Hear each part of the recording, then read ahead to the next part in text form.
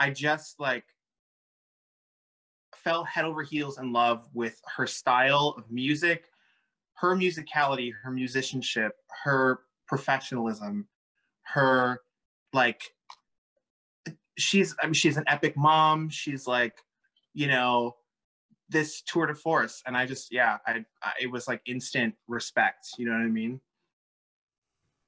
Maria thinks long and deep and in great detail. And as a writer, it's easy for her to get into the granular details of things. I mean, she spends a lot of time, and that kind of speaks to her as a person. When she commits to something, she commits to it, and she works like a fiend. She works very, very hard. I mean, she just won a prize for her short opera, and I mean, it's her first opera, and for her to do it during a pandemic, writing an opera during a pandemic and winning a prize for it. I mean, that's pretty doggone impressive, and I couldn't be prouder of her. That's the truth. Composer, pianist, writer, and educator Dr. Maria Thompson Corley was born in Jamaica and raised in Alberta, Canada. Her grandmother studied piano at the New England Conservatory of Music and returned to Bermuda, where she taught privately for many years. Maria herself began music and piano lessons with her mother at the age of 4, along with her 3 siblings. So I left Jamaica before I was 2. My dad was a dentist, and he had gotten a scholarship from the Jamaican government, and he went there, you know, to help repay the scholarship and practice. But my mom was not very comfortable. In the 1960s, there was a lot of unrest around elections, but with actual violence. So Canada was where they met, and so we ended up in this little town. Not immediately, but you know, where I grew up was Leduc, Alberta, which is outside of Edmonton, Alberta, the capital city of Alberta. My mom actually was my first piano teacher. She was, her mom was a student at the New England Conservatory. And so, you know, that came down, she taught in Bermuda. My mom is Bermudian. And so we all learned, the 4 kids learned to play the piano. And so it was something that I was very passionate about. My brother was 3 years, a little bit more than 3 years older than me.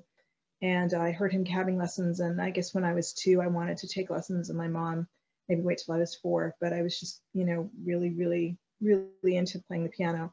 And Edmonton, being the capital city, there was a fair amount of musical activity there. You know, the Edmonton Symphony, we would go take turns going to the symphony with my parents who had seasons tickets. And there were different things. It wasn't just classical music. You know, we were exposed to, they would have this heritage festival. So, you know, the steel band, and my parents made sure that we did some things related to knowing Jamaican folk songs and just things like that. And, you know, my dad was into reggae. I don't know that my dad was really into classical music before he met my mom. So we learned in my house anyway, I'm very familiar with, you know, Sarah Vaughan was one of his favorites, and those sort of jazz singers. So a really eclectic musical experience, but certainly there were musical opportunities and competitions, you know, for the youth. In fact, my parents started the Leduc Music Festival. The festival, founded by Dr. Lloyd Thompson, has grown from a small event with only piano classes and 1 adjudicator to an organization that has hosted thousands of students from the county of Leduc in duets, large instrumental bands, speech students, musical theater performers, and rock musicians.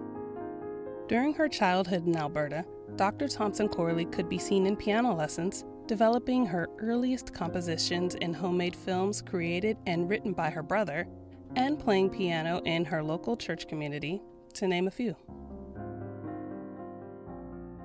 Well, actually, I was reminded that the first things I composed were, you know, my brother, who passed on in 1988, was a very talented actor, and he was interested in directing. And, you know, so when we were kids, he had a Super 8 camera, and he would write scripts, and then, you know, round up the neighborhood kids and, you know, direct these movies.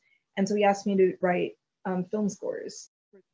My mom will remember the exact things and I won't. So I think 8, somewhere in the 8 to 10 range anyway, all through, I graduated from college. Her name was Alexandra Munn. And so, you know, she was obviously a big influence on my musical life because I studied with her during those formative years. From the age of 8 through the end of her bachelor's degree from the University of Alberta in Edmonton, Dr. Thompson Corley studied with pianist and professor of music Alexandra Munn, a graduate of the Juilliard School of Music. After her initial studies in Edmonton, she went on to receive both her master's and doctorate degrees in piano performance at the Juilliard School, working with renowned Hungarian pianist György Sándor. For 2 years, Dr. Thompson Corley was the only pianist admitted into Juilliard's doctoral program and was chosen to represent her alma mater in a tour of Central America, where she gave performances and master classes.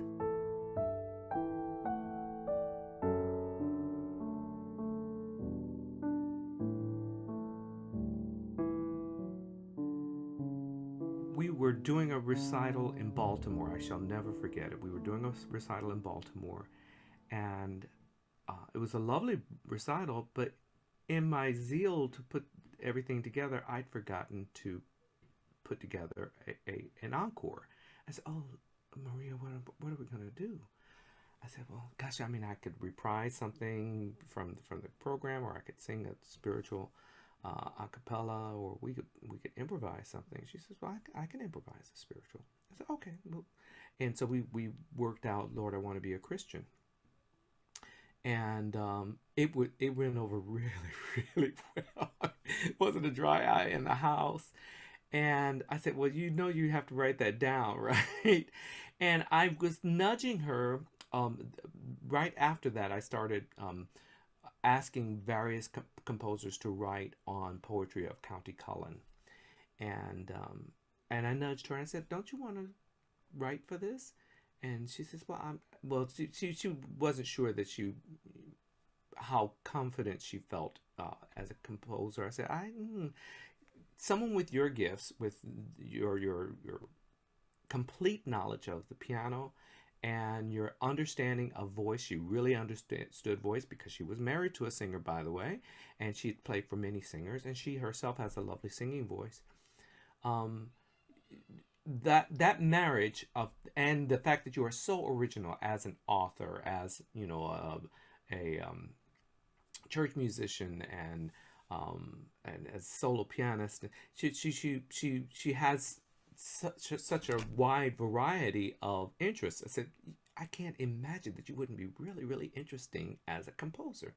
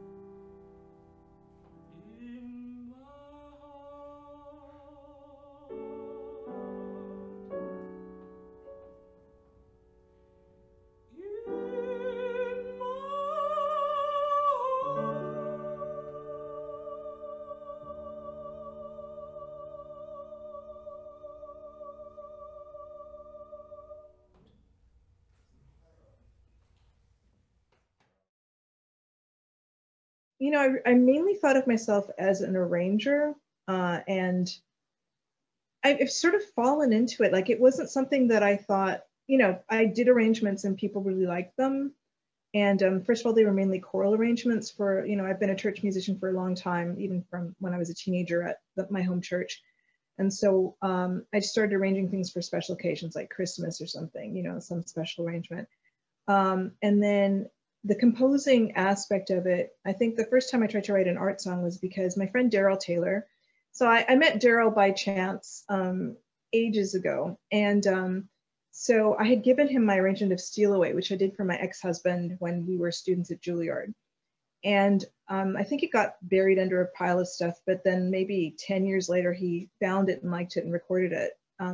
So then he urged me to compose some songs to text by County Cullen, because he was asking all these other people to do it, including like Adolphus Hailstork and, you know, these really famous people who I was like, okay, you know. So I wrote 3 art songs, and it was weird because why I had such trepidation, I don't know why I put like such a big weight on the idea, because I guess you know, you have this fear people won't like it kind of thing, but you know, I never had trouble writing melodies, so I don't know why I would have had trouble writing a song, but yeah, it just seemed like just a big thing. Anyway, he liked one of them enough that he used it to open a series of concerts when he was traveling. You know, he did a tour, and it was Simon the Cyrenian Speaks. And so that really gave me a boost. Dr. Thompson Corley has composed and arranged choral music with pieces commissioned and recorded by groups such as the Florida A&M University Concert Choir, MUSE, Cincinnati's Women's Choir, and the California State University East Bay. She has also written solo voice music for artists like countertenor Darryl Taylor and sopranos Louise Toppin and Randy Jones. It is fun to write things with a particular person's voice in mind, you know, especially if it's someone who I know, you know, like, for example, Darryl, you know, I know exactly kind of how he approaches performing, and, you know, I know whatever I give him is going to be done with just the utmost care of emotional expression, and, you know, makes you really want to do something that will allow a wide range of emotional content.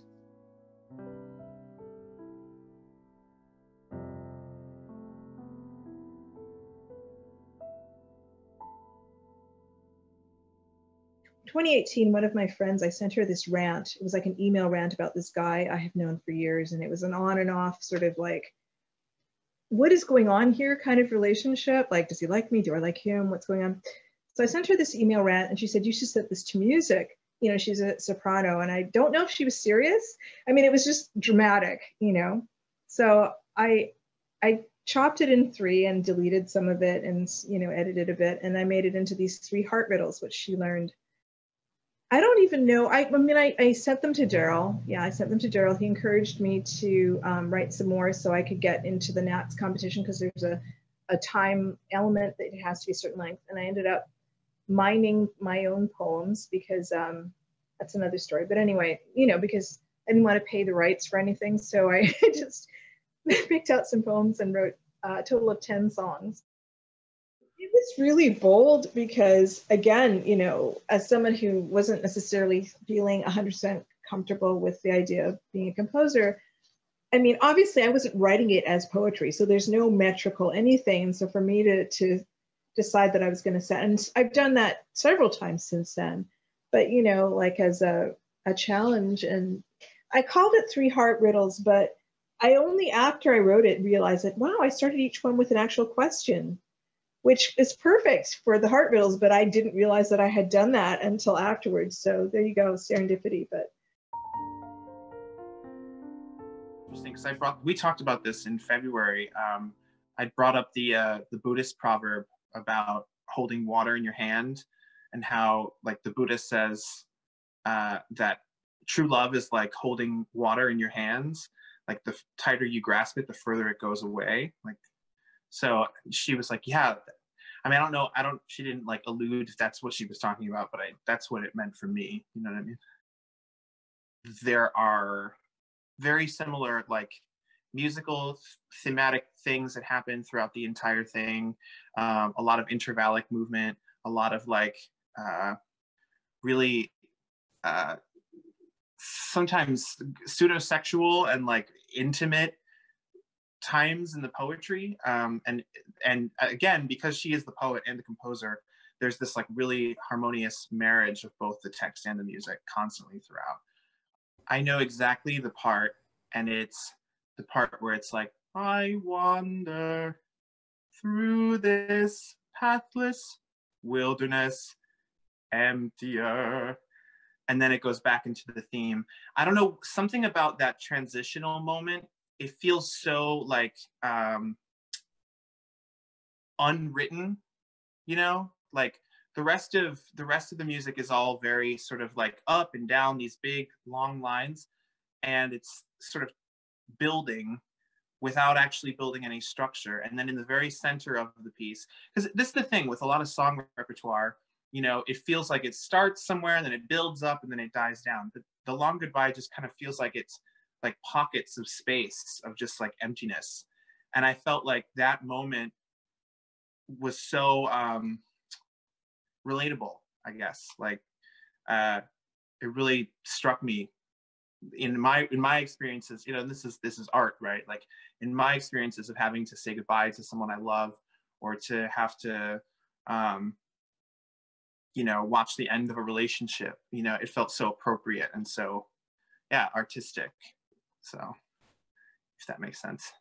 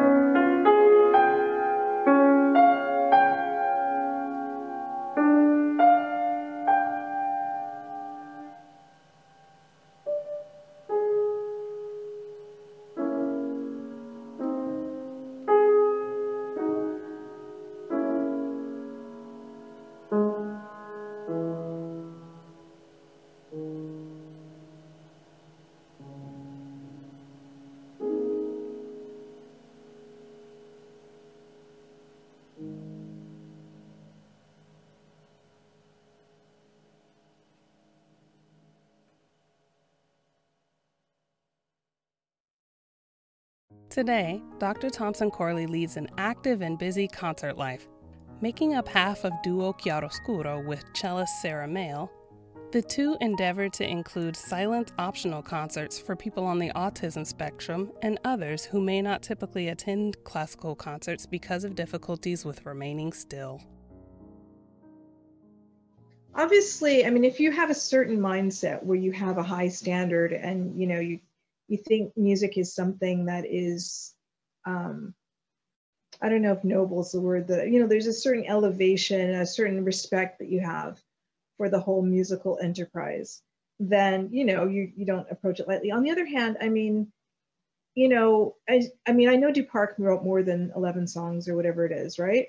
So, you know, I mean, it's okay, I think, to write something and find out that, you know, or people revise things all the time. Like they go back to their earlier works and they see things. So, but what right, it's sort of like the idea of what right do I have to be a composer?